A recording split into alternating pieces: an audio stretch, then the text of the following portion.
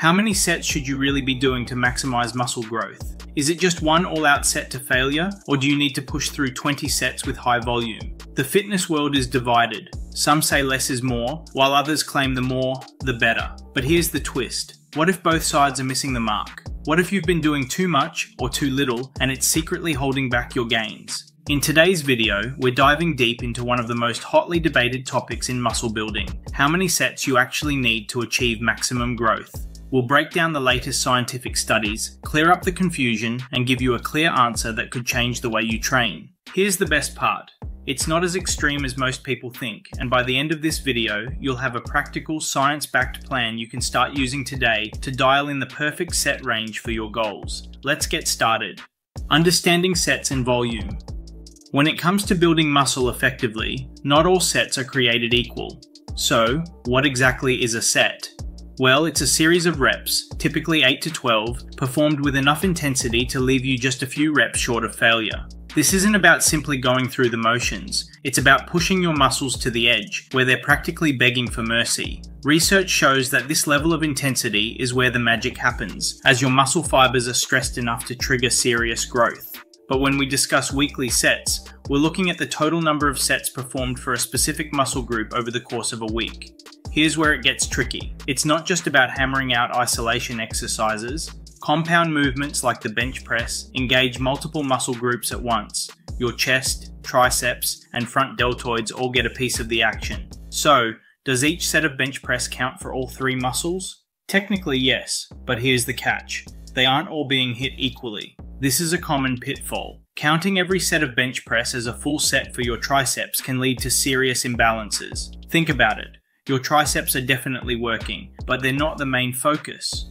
For well-rounded growth, you need to differentiate between direct and indirect sets. While the bench press is a powerhouse move for your chest, it doesn't deliver the same impact on your triceps. That's why exercises like skull crushers or overhead tricep extensions are essential. They zero in on the triceps, giving them the dedicated attention they need to thrive. So how should you count these sets? Consider each set of bench press as one full set for your chest, but only half a set for your triceps. This way, you're not overestimating the volume for your smaller muscle groups and can craft a more balanced workout plan. This nuanced approach helps prevent overtraining or undertraining any muscle group, allowing you to optimize your growth without spending unnecessary hours in the gym.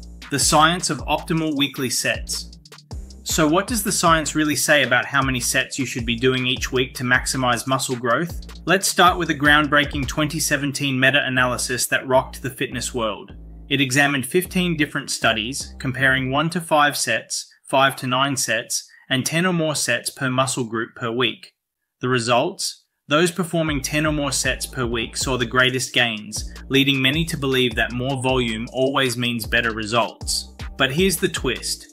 New research suggests that adding more sets doesn't always translate to more muscle. Now, it's important to note that this 2017 study primarily included beginners and those with minimal training experience. While 10 or above sets proved effective for these groups, what about experienced lifters?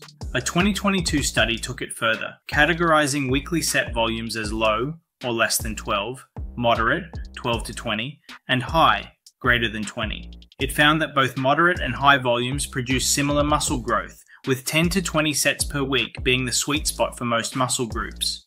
Exceeding 20 sets, however, can backfire, potentially stalling your progress due to recovery issues. But the debate doesn't stop there. Some research indicates that pushing weekly sets to 30 or even 45 can lead to greater hypertrophy.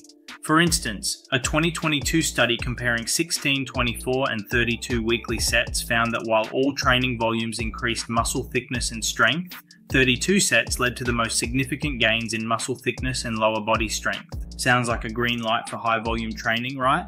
But before you start loading up on extra sets, consider the opposing evidence. Further research indicates that exceeding this volume can lead to diminishing returns, or worse, overtraining and stalled progress. For example, another 2022 study looked at resistance training volumes of 12, 18, and 24 sets per week. It found that moderate volume, around 18 sets, resulted in the greatest improvement in back squat 1 RM. Interestingly, variations in set numbers didn't significantly affect muscle thickness or fat-free mass in highly trained individuals. So why do these studies show conflicting results? It likely comes down to individual factors such as experience level, recovery capacity, and training intensity, which we'll dive into next. Remember, your optimal set range isn't a one-size-fits-all formula. It's shaped by various key factors. To truly maximize your gains, you need to consider how these nuances apply to your unique situation.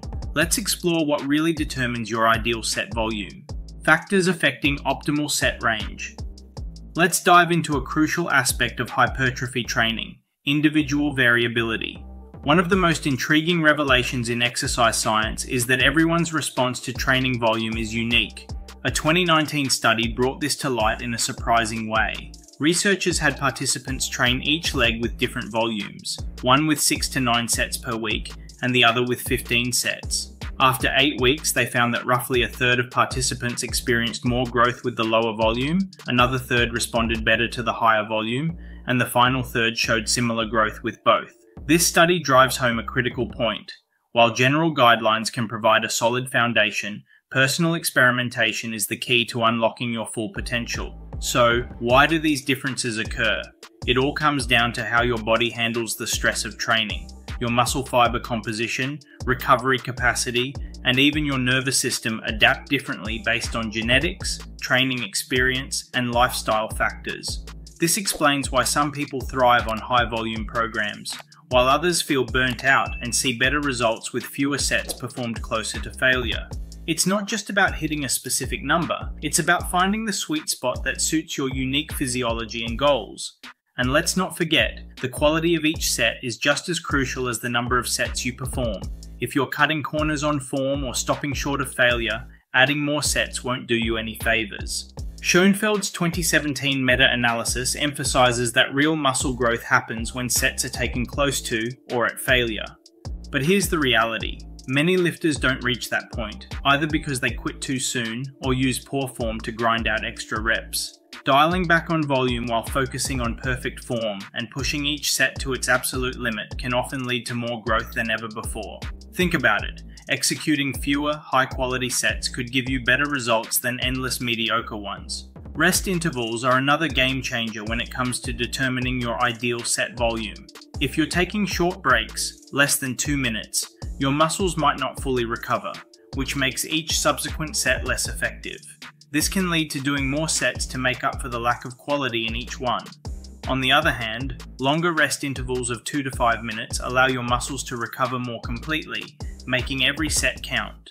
A 2022 study by Longo et al. Found that resting for 3 minutes between sets resulted in greater muscle gains compared to just 1 minute, even when performing fewer sets. So, if you're someone who likes to take longer breaks, the lower end of the 10 to 15 set range could be perfect for maximizing your gains. These factors all influence how many sets you should do each week to build muscle. If you're dialed in on these, you can make the most out of every set, and you won't have to spend endless hours in the gym chasing gains that aren't coming. Practical guidelines. For most lifters, aiming for 12 to 20 weekly sets per muscle group is a solid research-backed recommendation. But if you're just starting out, keep it between 9-12 sets per muscle group per week. Why? Because as a beginner, you'll see rapid gains in muscle size and strength, thanks to your heightened sensitivity to training. But remember, beginners also experience more muscle damage and need longer recovery times. Sticking to a moderate volume helps you maximize growth without burning out or risking injury. As you gain experience, it's time to fine-tune your volume based on your goals and recovery capacity. Research shows that longer rest periods, think 2 to 5 minutes, can help you optimize your gains. Why? Because more rest means more recovery, allowing you to lift heavier and get more out of each set. But if you're someone who prefers shorter rest intervals, under 90 seconds, you might need to ramp up your weekly sets to get similar results. This high-volume approach can be effective, but it's not without challenges. You'll spend more time in the gym and deal with greater fatigue, so make sure it aligns with your schedule and energy levels. If you choose the high-volume route, spread your sets out over more training days to manage fatigue and boost recovery. Instead of squeezing 30 sets into 2 days, try distributing them across 4 or 5 days. This not only helps manage fatigue, but also allows for more frequent muscle activation, which can lead to better overall growth. Think of it as feeding your muscles smaller. more frequent meals instead of one giant feast. Hitting a plateau can be frustrating, but it's often just your body's way of saying it's adapted to your current routine. So how do you know if you're stuck? If you've been training consistently and haven't seen noticeable gains in size or strength for several weeks, it's time to switch things up. This can be especially challenging for low responders, those who find it hard to grow despite putting in the effort. One effective way to break through a plateau is to increase your training volume by about 20%. For example, if you're currently doing 15 sets per muscle group, bump it up to 18 sets. Research shows that this kind of incremental increase can reignite growth. Remember, there's no one-size-fits-all approach to building muscle. It's about finding the sweet spot that works for your body. So, experiment with your set volume and rest periods, and don't be afraid to adjust as needed.